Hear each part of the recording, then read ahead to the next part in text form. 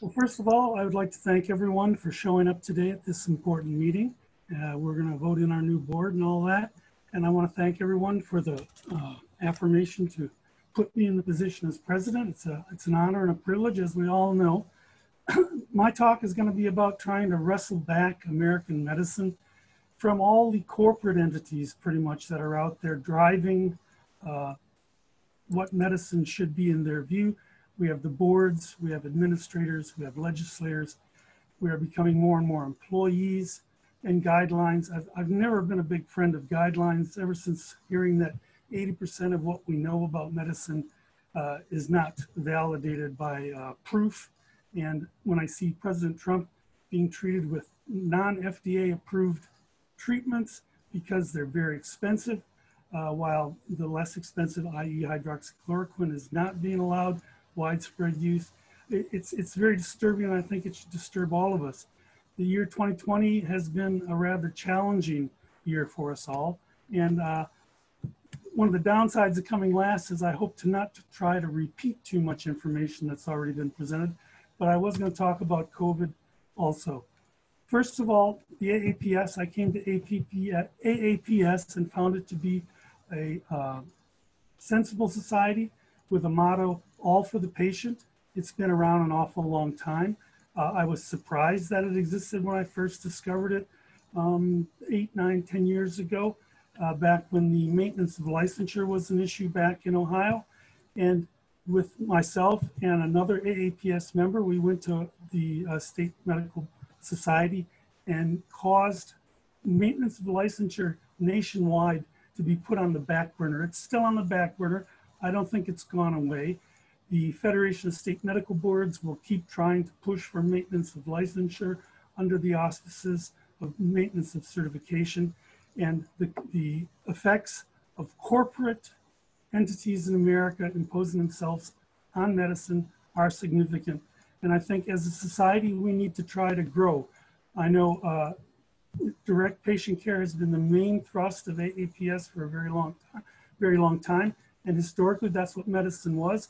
But we need to try to reach out to all physicians, the employed physicians, the university professors, because medicine affects us all. As we get older, we are going to become, if not physicians, patients. And that's important for us to maintain medicine the way it should be.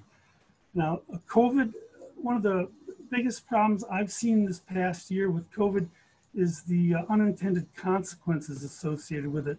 And one of the biggest ones, I think, is that is also not mentioned, but Jane touched on just moments ago, was the fact that the secretion or the seclusion of the patient from the rest of the family is very detrimental to patient care. When my wife was hit by a truck and went to the hospital, there was not a minute when she was in the ICU that she did not have a friend or one of the family there to advocate for her. And twice during her hospital stay, I saved her life. In terms of occlusion of the endotracheal tube as a paraplegic, quadriplegic individual, and when they decided to put in a chest tube, they accidentally hit the spleen, and I had to diagnose a little hypovolemic shock associated with the best care in the area. The election year politics, I think I'm going to leave that for now. We've heard enough about that in the previous discussions. There are going to be leadership transitions, and we all must take a role in trying to see that the transition goes in a sensible direction. Again, our society needs membership. Everyone should try to make others aware of the AAPS, as it is not well known among those coming up through the ranks because of the impositions of the corporate entities, AMA, and as well as the various boards imposing upon us. And the controls that are evident over physicians as they mature through their professional lives. And in anesthesia, we do not need to only worry about the hospitals who are run by non-physicians who dictate medical care, but there are also physician and, as we said earlier, private financial institutions that are trying to take over medicine. Increasingly, we must combat this fourth influence in medicine by trying to maintain connections with all physicians. The government, the boards, the employer controls are very intrusive and increasing and deserve more attention by us as a society. I think I can skip over most of this. Again, the FDA approval issue. There are no FDA approved treatments for COVID, but we've all realized there are things that we can do to mitigate the impact of this disease. And the big problem that I have noted was the total hysteria created around this disease. And I'm going to go into the numbers a little bit more in a few moments. The constitutional violations are unintended and significant. Again, if family members are excluded from patient care, how can we assure that these patients truly get the care they need? In many instances, having an advocate for the patient is one of the single most important things. And when patients go into these systems of hospitals, their primary care physician who knows them, cares about them, is often excluded, leaving truly only the family members. And often in this day and age of COVID, family members are limited to one family member for the whole hospital stay to reduce introduction of I don't know what, and or nobody at all. And I think a great deal of patients have died because of lack of advocacy. Now this slide pretty much says it all for me. I can remember back in January watching the evening news, and they came on and said, we're having a war on COVID. And back on D-Day, our soldiers fought the Germans and jumped into the waters off of France and went in there. And now our job is going to be to sit on a couch and isolate ourselves. If we declared war on COVID, it was the first war in the history of mankind that I've ever heard of, where the government decided to stop producing bullets when they needed them most. We didn't have masks, we didn't have ventilators, and the push by our experts who, you know, if you ask a surgeon about a problem and you ask an internist about a problem, you probably may get two very different answers. And when we ask Dr. Fauci, who's an epidemiologist, the answer to infection is always to isolate, it seems. Treatment may not be the right answer for these people. And the problem, as I saw it, was, again, COVID was a great unknown. We created a lot of hysteria and fear, and we've maintained it to this very day by the false media or the hypocrisy of media. Up in the right corner, you see freedom, terms and conditions apply. We all have to fight for our freedoms. We all have to fight for our freedoms as doctors. And right now, I think there's increasingly a need to fight for the profession of medicine because of the multiple attacks upon the physician profession by outside forces. Another thing that I saw early on in January was suddenly there were healthcare professionals, nurses particularly, who were saying on TV, I never signed up for this. I'm sorry, I've been doing medicine for 40 years, and when AIDS came along, I'm putting needles in patients and running needle stick infection risks in the face of AIDS. And back then, the goal was to have universal precautions. And I think that's a lesson that we failed to bring home to the American public. Henry Ford once says, anyone who wants to rely on the government from the cradle to the grave should go and talk to the American Indian, because the government is not going to solve your problems. Ronald Reagan has also emphasized this to us with his statement that the biggest thing you could fear is having the government show up and say, we're here to help.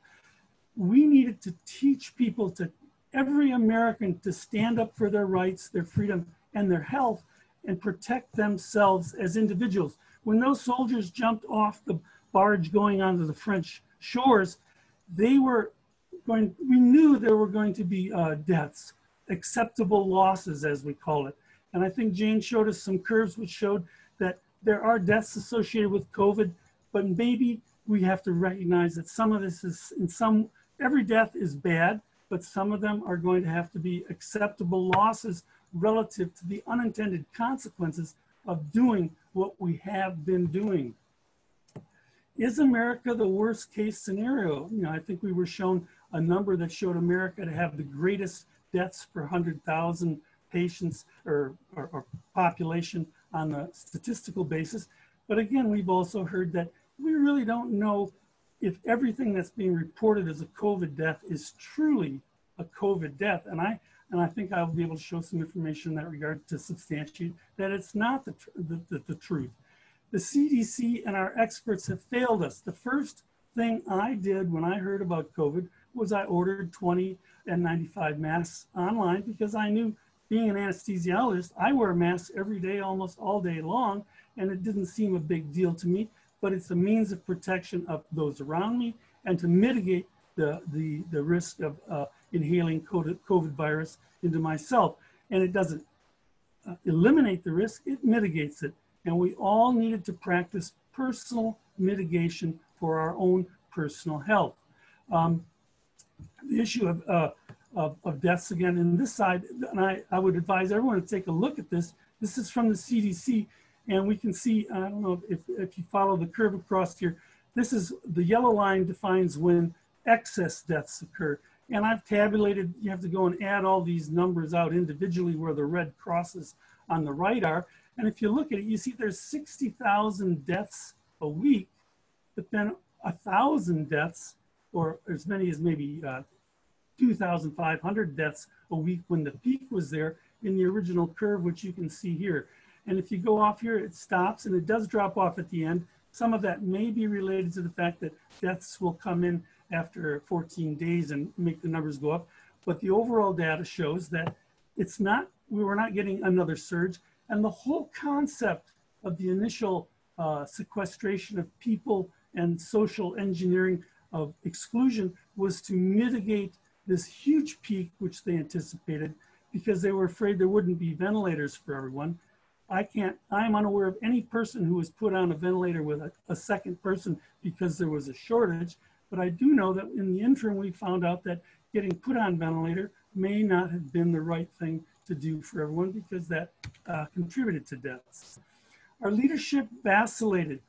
They said, don't wear masks, let it all go to the healthcare providers. And then you'd see healthcare providers with 1, 2, 3 masks on instead of just the one that they need, with tremendous waste of PPE. And the fact that a week ago, you would only wear, you know, when I was working a year ago, you're supposed to put a mask on when you go in the operating room. If you pull it down, you tear it off and throw it away. Well, now we couldn't even throw them away. We had to keep them and reuse them and re-sterilize them for weeks at a time. Again, we should have been producing PPE as soon as we were aware of the problem. The downside is, I think most of it comes from China, where the whole problem originated.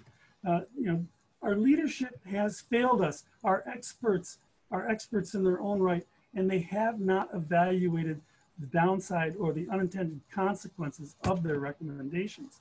And why might America be one of the worst case scenarios? Maybe Americans are just frankly unhealthy as a population. Our obesity is tremendous. We have COPD. We have a lot of healthcare issues that are not prevalent in other societies, particularly other societies where they don't live to 75 years of age, but perhaps only 55 or 65. The thrust for tests, there have been reports on 60 Minutes about the fact that they rushed all these tests on the market. In the initial phase of COVID, we were defining COVID based on assumption and clinical indices without any valid tests. And then they let over 100 different tests onto the market, of which really only 5 or 6 were actually validated for any degree of accuracy, and none of them are 100% accurate. We seem to have a concept that testing helps, and I don't believe that testing helps. We don't do an EKG on everybody. We don't do a blood test of any kind on everybody to screen for some rare disease, but this is, I think, a rare disease. They set up these street testing centers. When I saw that, I asked myself, who would go there? You're going into the mouth of the lion. If you stick that probe into my nose, the first thing I'm going to do is cough or sneeze on you. And the people out there on the street, there are no hand washing facilities. They change their gloves between patients. And if you've ever changed gloves, you know that you will contaminate yourself around the areas. Getting scrubbed for surgery is a very particular thing that needs to be done in a very hygienic manner. And I don't think the hygiene was out there on the streets. We may have caused more disease than we identified. But let's look at the numbers. Is COVID really this crazy disease that's ramping its way through America and the world? On September 30, I pulled out the numbers that there were 7 million cases in the United States, and with 328 million citizens, that is a COVID rate of about 2%, and I can't really, it's 2%. Of the 211,000 deaths that were known in America or defined as COVID deaths, that's only 3% of those people who got COVID who died from it. So the death rate from COVID in the United States is 0.06%. And with 208 million US deaths a year, it's only 7.5% of all deaths. And we're assuming that those reported are truly due to COVID, which I doubt. Now, we don't want the schools open, apparently. I think if we don't send the kids to school, they're going to suffer.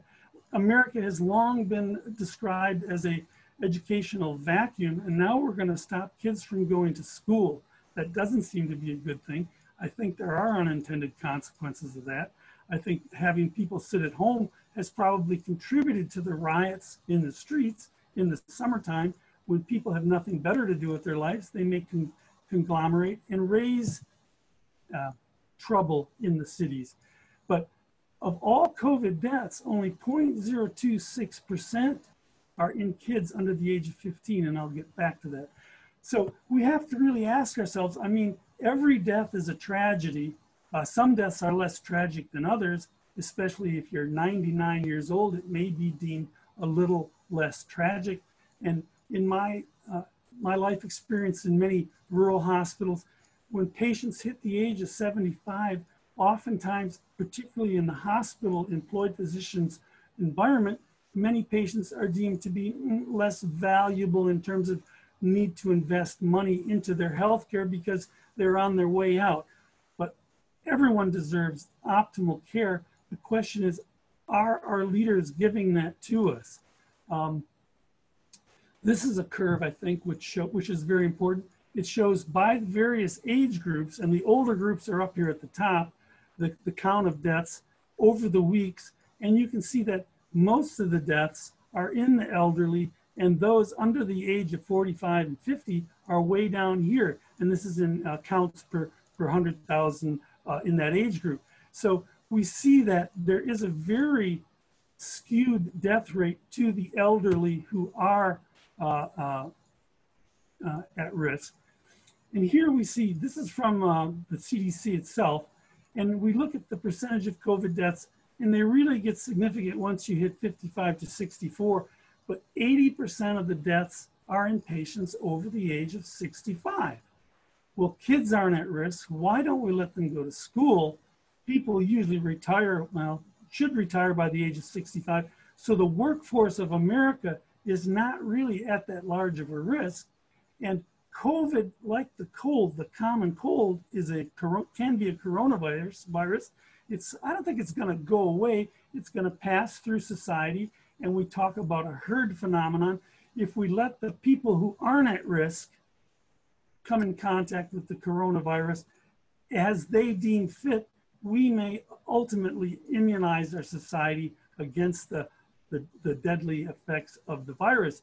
Again, if there's a war on COVID, when you're jumping off onto the beach to France, there are people, every soldier is behooved to try to protect themselves, but win the war.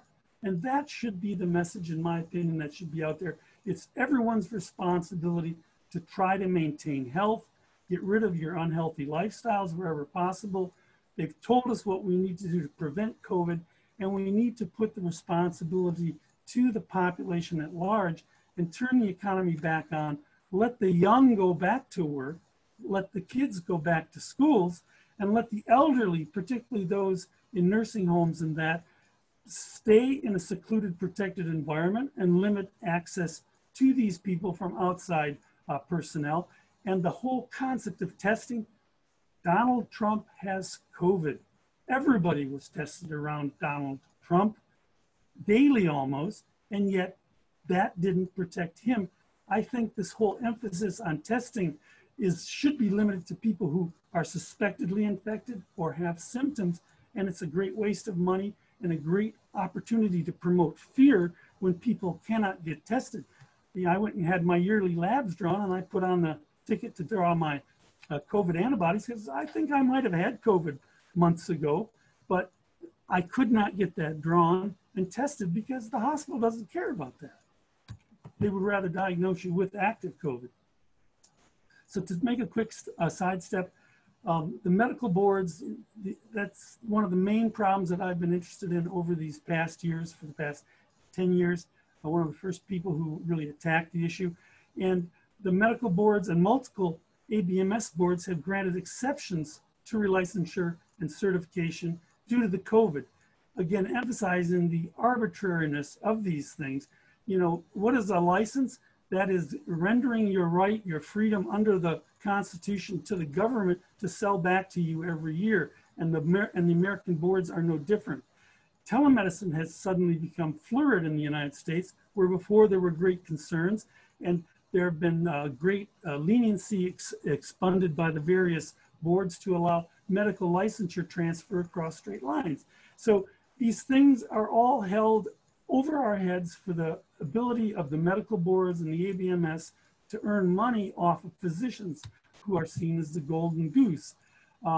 Again, I'm going to jump over this slide, but I got into this back with maintenance of licensure. And in Ohio, where it was going to be the pioneer attempt to introduce maintenance of licensure, not just board certification, but your ability to get a license, we fought that on the state level with the State Medical Society. And I think AAPS in each state needs to reach out to the state societies who are not making money off of this board certification, particularly, where there is a lot of interest in fighting it in the past. When these things come up on the state level, people can be mobilized. The fact that we're now talking about the board certification on a federal level is a serious problem because the boards weren't stupid. They saw an opportunity to slide this in along the back door, to allow it to go over a period of 20 years now that it's been a problem, and to develop a system of not me, it doesn't affect me, among the vast number of physicians who then suddenly in 2010 were confronted with the fact that their certifications were suddenly expiring. And that's what brought 2010 in the fight against certification to the forefront. Having been looking at certification for the last 10 years, I can honestly say it is the monkey on the back of American economy, because certification exists in almost every area you would care to look as an introductory phenomenon, as a certified accountant, as a certified crane driver, a certified, you name it, and there's a certification in the industry out there living off the backs of hardworking people. And the fact that it's slapping doctors in the face is because the ABMS has changed board certification into not a one-time event, but a yearly subscription that if you don't pay, although they put on their original board certifications, it was good for 10 years, they would pull it the first year you didn't make your payments. So it's an extortion racket. It's a Sherman Act violation, and I think we're going to get behind that. I'm going to flip over this. It simply shows that over the years, and this is from 2017, that the certification rate in anesthesia residencies was dropping off as we hit the 2010 date, because those of us like myself who have a lifelong certification probably never really even got involved with the system, and those who were suddenly being forced to recertify. Remember, in 2000 is when all board certifications were 10 years dependent. We found people were starting to renege on their recertification by not participating in MOC in significant numbers. People do not want to pay extortion money, and that's exactly what it is. At that point in time, the American Board of Anesthesiology put this out there and says, the success rate has been typically been greater than 90% from 2005 to 2016. A total of 7,483 diplomas have successfully completed the MOCA program as of December 31st, 2016, 6 years into the obligate need to have MOCA. but there were 54,000 ASA members and over 40,000 anesthesiologists practicing in America. It's typical fake news. They're describing this number of 7,000 where people have been forced to sign up as a win, although it's a very small proportion of anesthesiologists indicating nobody wanted it. Now, on September 22nd, we got the verdict back from our initial lawsuit against the American Board of Medical Specialties. And I was astounded that they would issue a verdict without ever having a hearing. And I understand that we are going to appeal this, and I think we will be able to appeal it from what Andy Schlafly has said to me. And I think it will be important to push this forward to win this victory. Again, the other problem is administrators. People who work in hospitals are told what they need to do.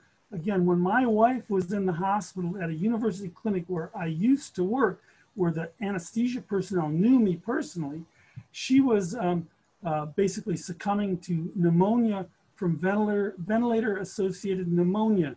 And when I looked at the regimen, they were using toothpaste and chlorhexidine to wash out the mouth of the patients twice a day who are intubated.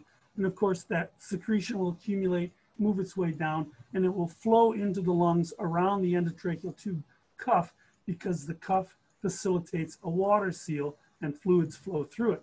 Well, having looked into it, chlorhexidine and toothpaste are both known pulmonary toxins. It would have made a great deal of sense if they would have used whatever antibiotic solution which they could give intravenously to keep the teeth clean. But because dentists have advocated chlorhexidine and toothpaste, that's what was used in my wife. And the only way she turned her pneumonia around was by getting a tracheostomy, which allowed all the fluid to flow out the front. Again, I've never been a friend of guidelines. That's what was killing my wife, was the guideline. And fortunately, she made it around the guideline. And we all need to be aware of these factors, that guidelines and administrators and non-experts, non-physicians are increasingly being pushed into the healthcare role in medicine, and we need to fight that. We talk about the money. This is, I think, an astounding pie chart here, where you can see this blue. This is all the money paid to physicians. These are all the other healthcare providers, and this is everything else from hospital administrations, computer purchases, medical equipment, etc. We as physicians are blamed for the overwhelming healthcare costs, but we really don't get much of the money to us, and that's hurting us in trying to fight for the rights of patients in healthcare. The big winners in modern healthcare, again, Microsoft, the software and computer industry, they're making billions. On every desk, you have to have a computer nowadays. Insurance companies, and especially the CEOs who make $1 to $2 to $3 million or more a year, hospital systems, pharmaceutical companies. I think that's why hydroxychloroquine has been on the back slider here, while the other much more expensive therapies have been promoted. I'm going to move on here in the interest of time. And I found this to be a very interesting joke, which I read. Gee, Bernie, I wish I'd gone straight into politics or hospital administration after college. I could have avoided that decade of study and years of self-denial to become the expert in healthcare, meaning a physician. These pseudo healthcare experts are walking around with clipboards defining things for the patients, for the doctors, how we have to act, and we need to take back medicine as physicians. The Flexner report back in 1910 indicated to the American public and the experts in our country that we needed to standardize medical education to the benefit of the doctors and the population of America. But unfortunately, as this slide shows, we are having more applicants than we do have positions to train people in the first year positions. And the other problem is healthcare providers. We are now competing directly with other pseudo-professionals who are practicing medicine without a license to practice medicine. Doctors have licenses to practice medicine. PAs get their license through the medical boards, but they were originally introduced to assist doctors. But now we are finding nurses, particularly, practicing medicine under the nursing board without a medical license and without the oversight of the medical boards, who are afraid to sanction nurse practitioners because they're afraid they will step on toes and create political waves. But we find as physicians, we are held to a much higher standard, including board certification and fees, and trying to compete with this. We are seeing physicians push out of practice in favor of nurse practitioners, especially in the employee and hospital environment, to the fact that these nurses are even trying to sell themselves as doctors. And I know Chris held earlier in her presentation mentioned the fact that people don't know who their doctors are, whether they're nurse practitioners or PAs. We need to stop calling them doctors and differentiating providers from physicians so that we can promote our profession, because it is under attack. This is an attempt by nurses to define themselves as doctors. We've had nurses sue to be able to allow themselves to be called anesthesiologists, which is typically reserved for physicians. And in 18 states in this United States under Medicare laws, nurses are allowed to practice anesthesia without any supervision by physicians as a financial reality of the Medicare laws. Again, I'm gonna flip through this real quick. 10,000 hours of clinical medicine to become a family medicine physician, and maybe 500 years of clinical hours, maybe 1,500 for a nurse practitioner. And you know, we have the educational commitments here clearly defined for nurse practitioners. It can go as long as 7 years, but 5.5 years, whereby 4 years is basic education and very little clinical human is involved in training a nurse practitioner. Many nurse practitioners will graduate from a general educational system, which may be totally online with few clinical hours, and then be introduced into an emergency room or into a neurosurgical specialty unit and become experts or specialist nurse practitioners in just a few weeks under the training by an expert physician. We've been trying to work around the hospital, the insurance, and the government for too long. AAPS with the independent, private practice is very important for this particular area, especially, but we need to reach out and try to draw in all of these other physicians who, again, with us are under attack in order to attack the problem. There is strength in numbers, and we need to recruit more numbers and get our message out. The Interstate Medical Licensing Compact, it's astounding. The nurses have had this for over 25 years. And when you as a nurse in one state sign up for the nursing compact, you pay your $120 fee, and you are now able to go with your home state license into any of the compact states without spending another dime. In the Physician Interstate Medical Licensing Compact pushed by the FSMB, if you have a home state of West Virginia, you buy your license in West Virginia, you pay $800 to the compact, and then that allows you to buy your license at every other individual state at the normal price in order to go and practice. Physicians are being priced out of the market. We are seen as the goose that laid the golden egg by every type of administrative liaison or corporation that is out there. So my goals as president with the AAPS this year is to serve freedom and the members. We need to invite new members and ideas. We need to talk about the problems of doctors with all our colleagues. When you get those newsletters from Jane in the mail every month, don't leave them at home. Take them in a hospital, put them in the surgeon's lounge. Let other people read them. There are very good messages in there, as we all know, and we need to put our message out there and strengthen the practice of medicine by physicians for the patients without intrusion by non-medical personnel. The problem with medicine is we see ourselves as specialists. The boards have divided us. We don't see ourselves necessarily as a physician group. We need to cultivate this concept of it that we are all in this together and encourage each physician we know to become a member. We need to strengthen the profession as a profession. And again, the truth will set you free. This is what stands above the first educational building of my University of Freiburg. Why I have been so involved in this maintenance of certification thing is because I trained in Europe. I saw how things were over there. Small countries, they interacted with each other. There was mobility between countries. Here in America, the whole concept of board certification was to prevent physicians to come in and compete with physicians in America.